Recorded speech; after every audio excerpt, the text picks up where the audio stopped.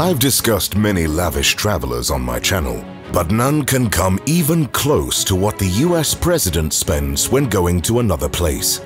The president's planes, cars, and other modes of transportation are not made out of gold, at least until Trump is out of office, and the furnishing inside is by no means extravagant or outrageously luxurious. Yet despite that, US taxpayers spent one astoundingly high price for each flight that would make any Arabian prince or sheik look like a dirt poor beggar starving on the streets of Riyadh. The motorcade. Having two presidents killed on the road is not a great score for US Secret Services. So, ever since JF Kennedy was shot while cruising around in the presidential limousine, the NSA got a bit more strict on the whole presidential transportation gig. So today, the president going from one place to another is a logistical nightmare that, although precise like a well-oiled machine, cost a top dollar for the taxpayers. The motorcade is the single most impressive exhibition of this security masterpiece, and it's the only thing that's actually on display when the president is traveling. The rest of the operations are usually behind the scenes, and although crucial, they remain hidden from the public eye. The motorcade is truly a sight to be seen. With over 50 vehicles and 100 personnel, it's the world's second most tightly secured means of transportation. Well, Joe Biden can't actually build a street from his private property to the Oval Office, so Putin's route to work is a bit less dangerous. Yet the whole sophistication of this convoy that always follows the US president wherever he goes is unmatched. This convoy is so instrumental in keeping the man in charge alive that the whole thing follows everywhere the US president is going, be it Dallas, California, or even abroad. Naturally, there is a small obstacle between the USA and almost every other country in the world called the ocean, which is not particularly well known for being car-friendly. So the NSA does the next best thing. They fly the entire motorcade, all 50 vehicles, to wherever the president goes. So other nations can also witness this display of power. It's much like the circus is coming to town, but much more intimidating. And instead of clowns and acrobats, there are snipers and armed guards that could kill you instantly. Now that's a neat trick I'd rather not see in person. Naturally, this is not as easy as it sounds. The Secret Services use a Boeing C-17 Globemaster cargo plane. The flying behemoth costs around $340 million without the added defense systems. Since the president is flying on another aircraft, Air Force One, the Globemaster is actually nothing special when it comes to comfort. It's a strict cargo plane carrying the most spectacular parade anyone can see. Of course, this escalates the price of each presidential flight drastically. And if you're one with heart problems, you should probably skip the next few minutes while I discuss how much it costs the presidential convoy to get around the world. How much do we pay for the president's journeys? As I already mentioned, the president is traveling on a separate plane. Usually he travels with a highly modified Boeing VC-25A. It's the military equivalent of a Boeing 747. The commander-in-chief actually has two of them ready for use, as each one costs over $325 million for the floor model. Naturally, the president's one is equipped with top-of-the-line furnishing, comfortable business-class leather seating, and most importantly, state-of-the-art defense capabilities, which drive the price to anywhere between $600 and $800 million. Of course, the defense characteristics of the plane are kept secret, so the exact price is unknown. While Donald Trump was in the Oval Office, the Secret Services went ahead and ordered two new Boeing 747-8 aircraft, each one with specific modifications and lavish, luxurious settings, which would cost the American taxpayers at least $4 billion. Along with all the planes, vehicles, and escort the president gets during his travels, one can easily conclude that this would hardly be a cheap trip. Nonetheless, with a price of $200 million per flight, even the Sultan of Brunei, who once paid $20,000 for a haircut, would consider this a bit stiff. On average, the administration pays $2,614 for each minute the president is on the road, flying, or anywhere outside the Oval Office. That's what I call losing money when not at the office. Hopefully, cigarette breaks and dementia episodes are not included as travel expenses. The Motorcade Formation. The motorcade is actually a rigorous and well-planned defensive strategy where every single vehicle and personnel has an exact spot.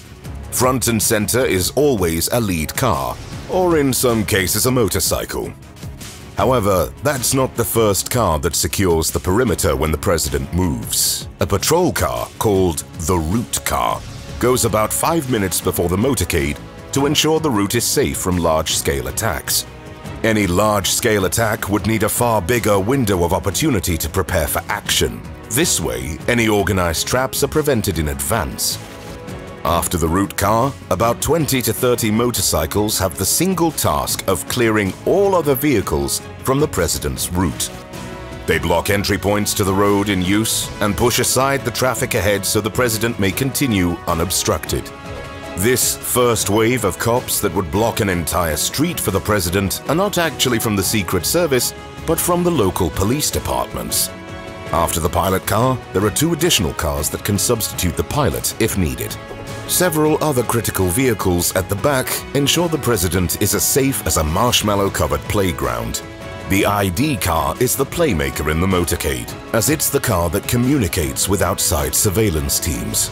A little behind is the Hazardous Materials Mitigation Unit, a truck full of equipment and people who can detect and respond to chemical, biological, or nuclear attacks on the motorcade. Next is the Roadrunner, which is essentially a moving communication center that gives the motorcade access to satellites, the internet, and other connections. Finally, there is an ambulance, a support car, and way at the back, 3 to 4 patrol cars, who are tasked with keeping speedsters from recently opened crossroads to stay behind the motorcade. At the core of the motorcade, right behind the pilot cars, is the most essential part of the motorcade, the secure package. This is where the president is. The secure package is an autonomous group of cars that can detach from the motorcade if needed and escort the president outside of harm's way. It's led by the US Secret Service Electronic Countermeasure Suburban. Its primary function is to jam all incoming radio signals, rendering any remote-activated explosive inoperable. The secure package is also the control car, which carries all essential personnel like advisors and a doctor. The rest of the core pack of the motorcade is the halfback, filled with the Commander-in-Chief's personal detail, and the CAT car, carrying the counter-assault team. Needless to say, the most important vehicle there is the president's limo. However, there are 2 similar Cadillacs, one of which is a decoy. They constantly switch places, so no one would know which one is the president's car. They have identical details and even number plates, so even if someone spots the one in which the president is, it will be impossible to relay this information to their accomplices. However, diversion is not the only tactic for preventing attacks.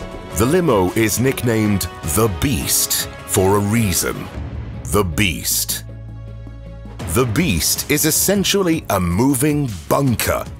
It's one of the safest places in the world, and along with all other security measures, the luxurious limo has some James Bond-style defensive capabilities. Despite being a lightweight tank weighing between 15,000 and 20,000 pounds, the Beast is incredibly comfy and has a highly luxurious setting. Nicknamed Cadillac One, this GM model is not an ordinary car you can just buy from any old dealership. Well, you may try to get a duplicate if you have $1.5 million to spend. The heavily armored 8-inch thick plating and the enforced floor pallets couldn't be installed on a regular car suspension, so GM had to use a modified truck frame for this limo. This makes the car entirely bulletproof, as the windows themselves are 5-inch thick and can deflect a .44 caliber Magnum bullet. All windows of the limousine are sealed, and the only one that could be opened is the driver's.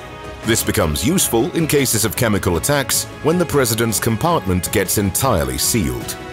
To make it even more imposing, the Beast is a whole arsenal on its own. It has a rocket launcher, night vision goggles, a tear gas cannon, shotguns, bottled oxygen, and blood. Not because the president is a vampire, although right now he generally looks like one. But because in case of a severe wound, the onboard staff needs to have at least 2 banks of the president's blood type. Being one massive chunk of armored metal, almost all noises are sealed out of the car. The only contact comes from the mobile communications center, and several microphones spread outside that allowed the security detail inside the limo to have their ears unplugged in case of an attack. Despite being a moving fortress, Cadillac One is also one of the most luxurious limousines in the world. Well, it's not a party limousine, so don't expect a lavish bar and party lights inside. Instead, it's a moving Oval Office, a place where the president and his guests can discuss politics, deals, and gossip about their colleagues from around the world. At least, that's what I imagine politicians do when talking eye to eye. While Donald Trump first used the latest edition of the Beast, it was commissioned by his predecessor, Barack Obama. So there are no golden cup holders, no diamond seat buckles, and no eccentric, egomaniacal Trump signs on the side of the car. Are you impressed? You should be. After all, it is you who is paying $2,614 a minute for the comfort and security of the president.